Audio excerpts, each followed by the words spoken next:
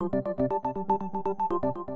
you miss CNN if it dropped off the air? Well, Dish Network subscribers might not get a choice. The Los Angeles Times quotes Dish chairman Charlie Ergen, who says networks have to be more selective because of rising programming costs. He's warned Dish is ready to drop CNN because despite its occasionally exhaustive coverage, CNN doesn't have the merits it used to. 20 years ago, CNN was a must-have channel, but it's not a top 10 network anymore unless they find the plane. Yikes, it does not help that Dish is feeling the crunch from both ends. It dropped around 12,000 accounts in the third quarter as cheaper, more specialized offerings from the likes of Amazon and Netflix gained steam. It all comes down to the cost of content, and that's not a situation unique to Dish. DirecTV and AMC, for example, are at an increasingly public impasse over broadcast rights and access to massively popular shows like The Walking Dead. The zombie show in particular is occasionally more popular than Sunday Night Football, but DirecTV has warned its subscribers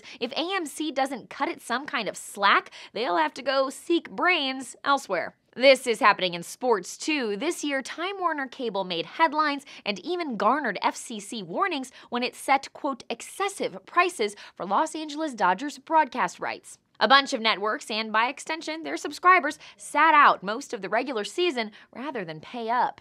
But Dish at least is prepared to try new things to stay afloat. It's planning a slimmed-down over-the-top service for release by the end of the year, which will offer some of its programming for a $30 monthly fee. No word on whether it will include CNN, though. For Newsy, I'm Lauren Zima.